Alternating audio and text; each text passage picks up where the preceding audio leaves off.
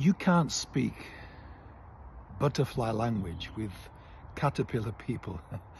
Some of you are trying to do that and it's driving you crazy, and you haven't figured out the nature of your irritation and frustration. It's because you have evolved to a higher, better version of you, butterfly if you like, that's gone through the caterpillar chrysalis butterfly stage, and you're at that stage of the next version of you where you were trying to get to months, years ago, but you are still attached to, involved with caterpillar people.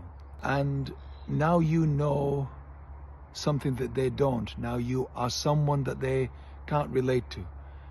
And they keep dragging you back to that groundedness, that earthbound life that you had as a caterpillar, if you like. And you're not factoring in that that's no longer your tribe, no longer your people.